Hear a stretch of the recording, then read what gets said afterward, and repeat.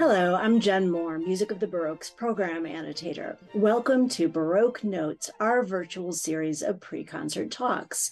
And welcome also to our 53rd season, a year we're calling Heaven and Earth, as so much of the music we're performing revolves around one of the main dualities of the Baroque era, the contrast between sacred music, or music written in the service of the church, and secular music, music that, well, isn't sacred.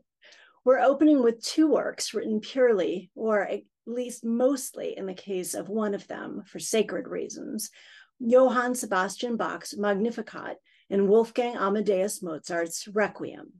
What we think of as Western European classical music is a genre like rock or jazz. Within that genre are specific eras defined by certain composers, sounds, trends, and so forth. Bach's Magnificat was composed in the Baroque era, typically defined as starting in 1600 with the birth of opera and ending in 1750 with the death of Bach. That's how important he was. Bach wrote most of his sacred music while he was serving as cantor for the town of Leipzig. The hiring process in 1723 for the job of cantor is one of my favorite stories. The Leipzig town council offered it to two other composers before concluding that since the best could not be obtained, mediocre ones would have to be accepted. And this is how Johann Sebastian Bach got the job that gave rise to some of the most famous Baroque works ever composed. The position was demanding, and Bach had to be much more than a good composer. In fact, of the 14 requirements outlined in the contract that he signed, only 5 make direct mention of music at all. Furthermore, Bach was required to fulfill all the musical needs of church and the city, producing music for the entire Lutheran liturgical calendar, as well as for other civic occasions upon request. By 1727, the composer had written at least 3 cycles of cantatas, about one a week: the St. John Passion, which we'll perform this coming March, and the Magnificat. The Virgin Mary's hymn to God, My soul proclaims the greatness of the Lord. The Magnificat centers on the Christian concept that whatever the circumstance, God will provide. Bach's musical setting of the text is relatively short compared to some of his other choral works, which makes it extremely expressive. But this probably had little to do with Bach's own artistic desire, however. As I mentioned, Bach's contract had many rules, and one of them was that the music he provided was not supposed to weigh down a church service that was already quite long. Despite having to work within this very practical constraint, Bach makes the works come to life in his setting. The rhythm of the word Magnificat, for example, dictates the bounce of the opening chorus, creating a fanfare-like gesture that highlights the sentiment of praise.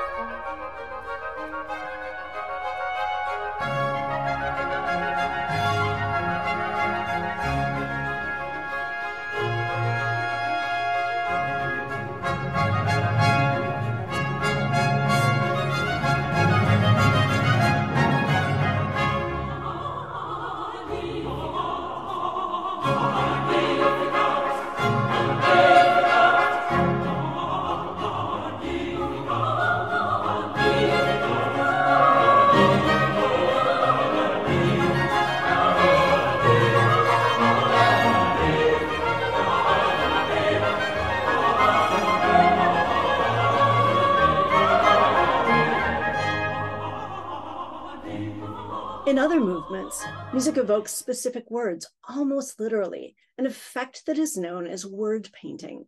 The powerful chorus, Omnis Generationes, depicts a single phrase through sheer repetition, effectively emphasizing all generations.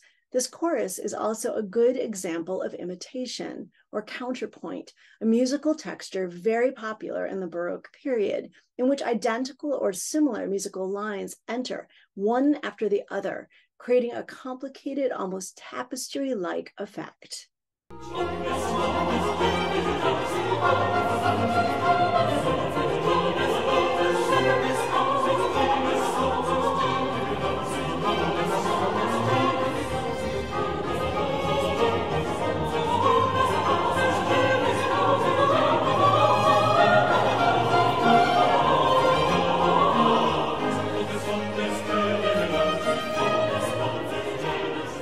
Bach uses music in the Magnificat to bring words to life in so many ways, and this is where my focus will be during the performance. Mozart's Requiem, on the other hand, is part of the classical era, which falls roughly between 1750, as the style associated with Mozart and Haydn began to flourish, and 1820, when Beethoven's late symphonies broke many of the rules about musical form. Wolfgang Amadeus Mozart's Requiem is up there with Vivaldi's Four Seasons as one of the most famous classical works, partly because of the mythology made famous in Peter Shaffer's play and the subsequent movie Amadeus. As the story goes, Mozart reluctantly accepts a commission from a mysterious black-robed figure and gradually becomes convinced that he is being poisoned by his colleague Antonio Salieri, and that the piece he is writing, a requiem or mass for the dead, is actually for his own funeral. He wants to abandon the project, but mounting debts force him to continue. At the end, Mozart is too weak even to copy the music himself, and it is his nemesis, the mediocre Salieri, who conveniently arrives on the scene to help him commit his final musical utterance to paper. Where did I stop? At the end of the Ricordare. Statuens in parte So, dextra. now, confutatus maledictus, confounded, flammis acribus addictus. How would you translate that? Consigned to flames of woe. Do you believe in it? What? Fire which never dies, burning you forever. Oh, yes. Possible. Come, let's begin. We ended in F major. Yes? So, now, A minor.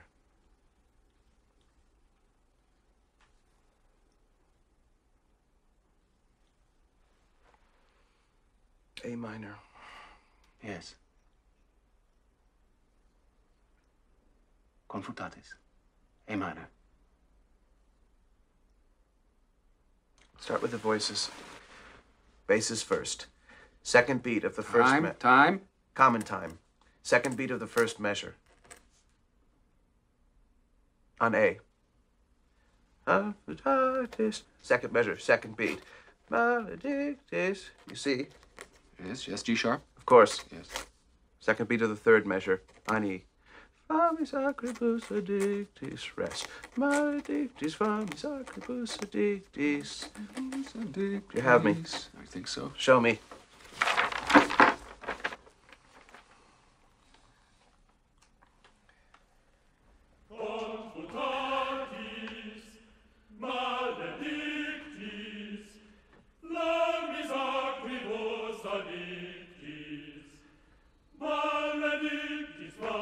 Good. Good. Now the tenors. Fourth beat of the first measure on C. Confutatis. Second measure, fourth beat, D. Maledictus. All right. Yes, continue. Second beat of the fourth measure on F. Flammis acribus addictis. Flammis acribus addictis. Now the orchestra. Second bassoon and bass trombones with the basses. Identical notes and rhythm. First bassoon, tenor trombones with the tenors.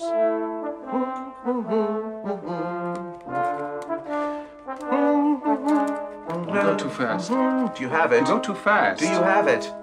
First bassoon, tenor trombone, what? With the tenors. It's an amazing story, and most of it is not true. What is true, Mozart almost certainly believed Salieri was a lesser composer. As a result of his illness, which was real, he may have believed someone was poisoning him. We know that he was paranoid. And a mysterious figure indeed lurked behind the composition, an emissary of a man named Count Franz Walsegg-Stupak, a wealthy would-be composer who bought works by more talented musicians and passed their creations off as his own. Walsegg-Stupak planned the Requiem to be a personal tribute to his recently deceased wife. He gave Mozart a significant amount of money up front with a promise of more, but the composer kept abandoning the work and never finished the commission.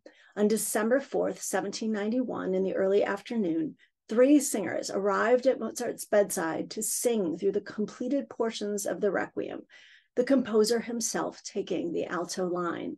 When they reached the Lacrimosa, Mozart put the work aside. He died just before 1 a.m. the following morning.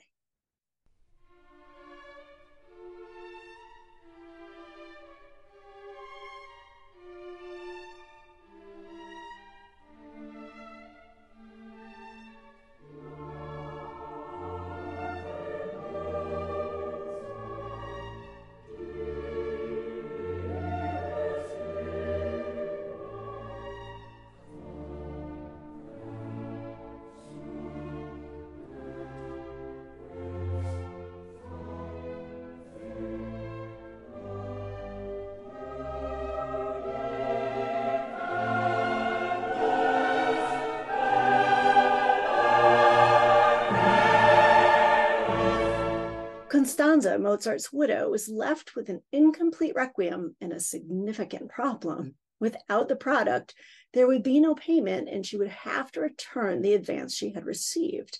Ever the entrepreneur, which she was, Constanza asked Mozart's favorite student, Joseph Leopold von Eibler, to complete the piece. Eibler initially agreed, but later backed out. Somewhat ironically, Eibler died of a stroke in 1833 while conducting a performance of the Requiem. Constanza then turned to Franz Süssmayr, who was not only Mozart's student, meaning that he knew the composer's style reasonably well, but also his copyist, meaning he could forge his handwriting. We don't know exactly how much of the Requiem Süssmayr wrote. The general theory is that Mozart completed the introitus and Kyrie. He sketched out the sequence, although only 8 measures of the Lacrimosa and the offertorium. Süssmayr, therefore, completed the Lacrimosa and composed the Sanctus, Benedictus, and Agnus Dei movements. Süssmayr then forged the composer's autograph on the front page, misdating it 1792, which was a year after Mozart died, and the complete Requiem was handed over to Walsegg-Stupak. Musically, a somber, doleful mood and a retrospective style characterize the Requiem. The low woodwinds are one of the primary ingredients in achieving this tone. In particular, the basset horns, a low clarinet, whose name derives from the Bavarian term for small bass, and bassoons heard from the beginning of the work.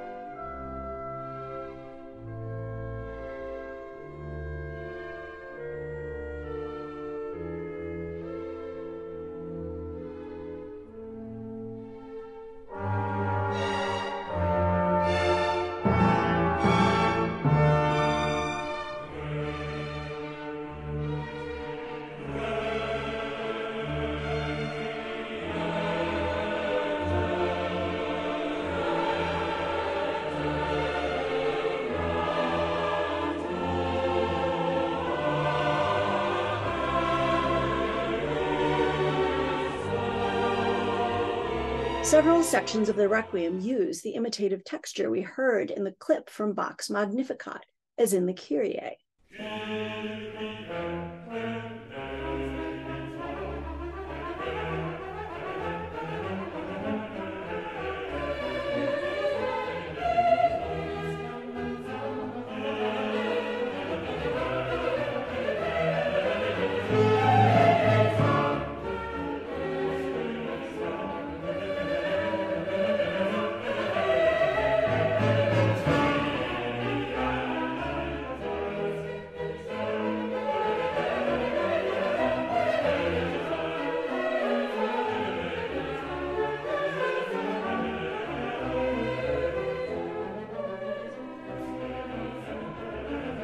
However, one of the most dramatic moments, the Dies Irae, employs a more straightforward single-voice texture, which is the musical style that became more fashionable over the course of the 18th century.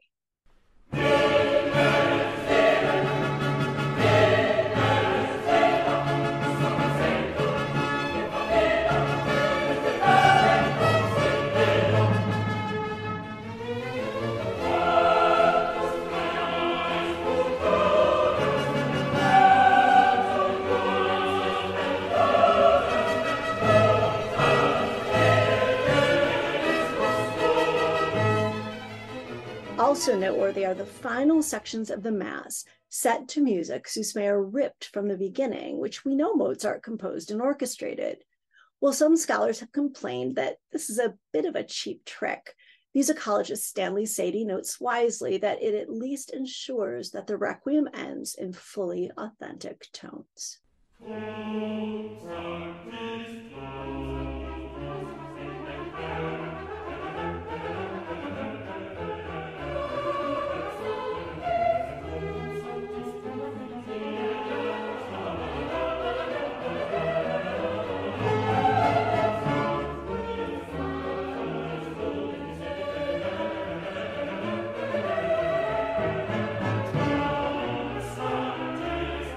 Bach's only setting of Mary's Hymn of Praise and the Requiem Mass Mozart was writing when he died are both extremely compelling works, but in very different ways and for very different reasons.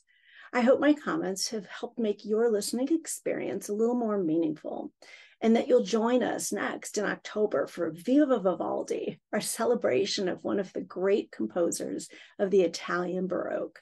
Thank you so much. Mozart is